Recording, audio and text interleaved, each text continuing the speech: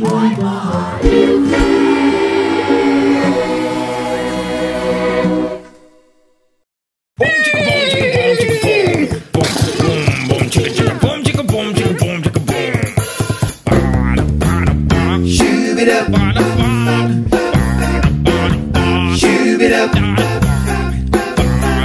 nothing out of selfish ambition or vain conceit.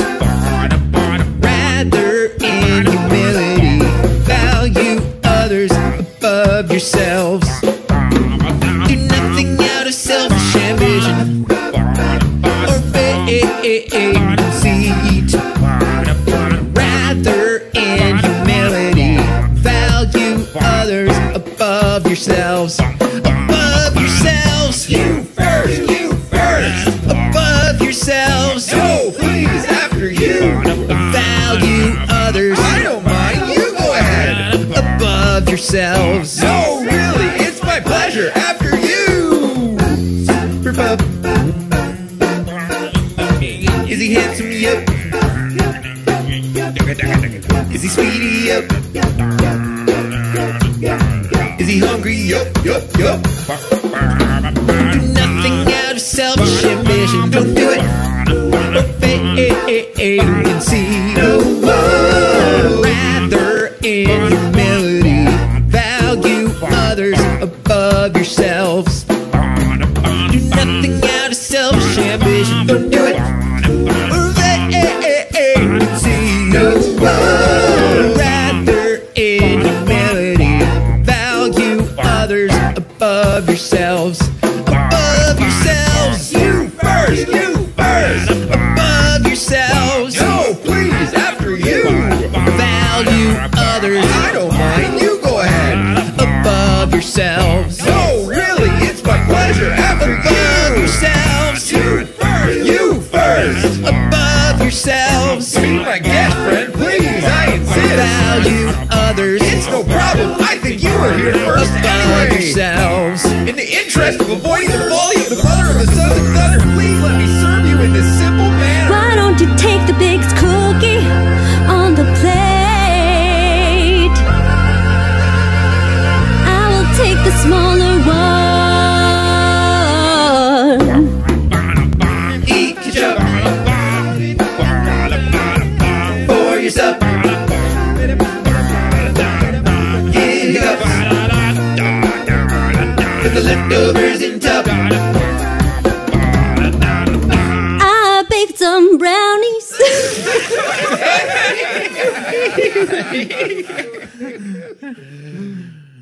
The song we just sang was originally by a guy named Randall Goodgame, and he makes music and a show for kids under the name Slugs and Bugs. He has these 3 great albums called Sing the Bible, where he sings Bible verses word for word with really catchy tunes and great production, and he's been a great inspiration for what I do with Joyful Law Music, so check that out. The Bible verse from the song we just sang is Philippians chapter 2, verse 3. Do nothing out of selfish ambition or vain conceit. Rather, in humility, value others above yourselves. So picture this, it's snack time. There are 2 cookies left, one for you and one for your sister. One of them is bigger than the other one. Which one do you take? Philippians 2 says you should give the bigger one to your sister. Or say you're at the park and there's a zip line and you really want to use it so bad, but there's a lot of kids there. Do you push to the front of the line? Philippians 2 says you should wait your turn. Maybe even let a couple kids go in front of you. Or how about this? Do you ever say these words? That's not fair! Let's be honest. A lot of times when we say that, we're looking out for ourselves. We're trying to make sure we get what we think is fair for us. Philippians 2 says we should look out for the needs of other people before our own.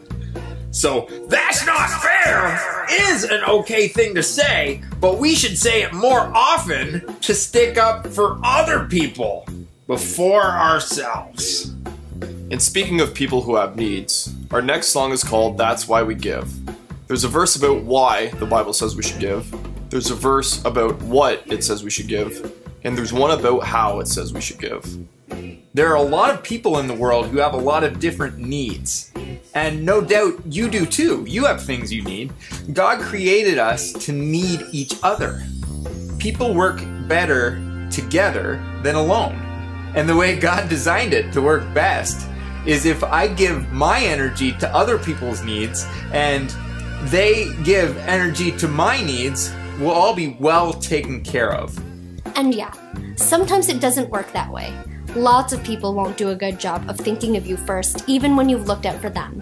And when that happens, you might be tempted to say, "That's not fair!" But remember, Jesus says in Matthew 6 that if we look out for the things that make him happy, like taking care of others, then he, God above, will take care of us. Would someone tell me? Ooh, would someone tell me? Just would someone tell me? Ooh, would someone tell me? Just would someone tell me? Ooh, would someone tell me? Just Would someone tell me just why do we give? Cause it is more blessed to give than receive, and cause we're helping Jesus when we help those in need. And since the Lord gives freely, so should we. That's why we give.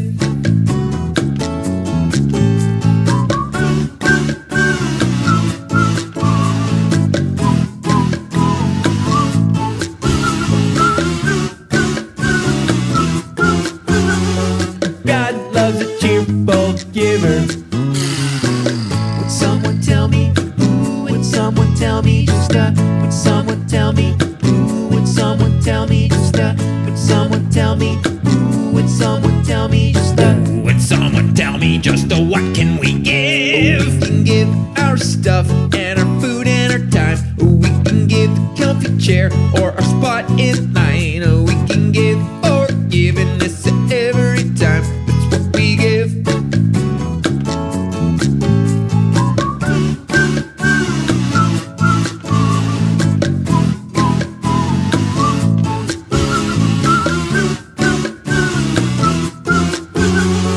God loves a cheerful giver.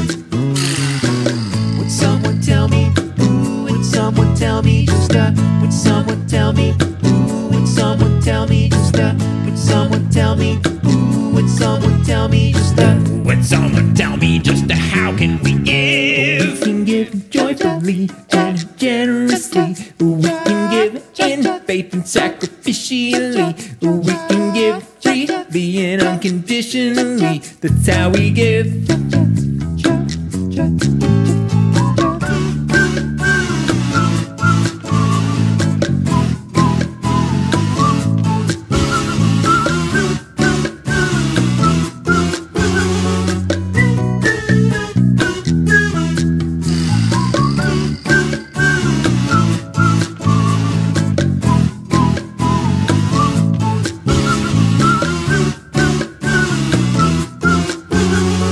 God loves a cheerful giver.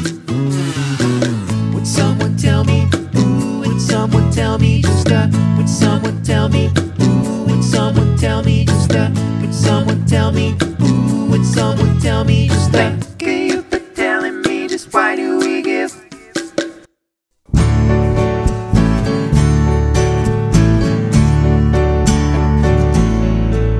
How good and pleasant it is when God's people live in unity. It is like precious oil poured on the head, running down the beard, running down Aaron's beard. Sing it again. How good and pleasant it is when God's people live in unity. It is like precious oil poured on the head, running down the beard, running down Aaron's beard. Okay, let's sing it out one last time. How good and pleasant it is when God's people live in unity. It is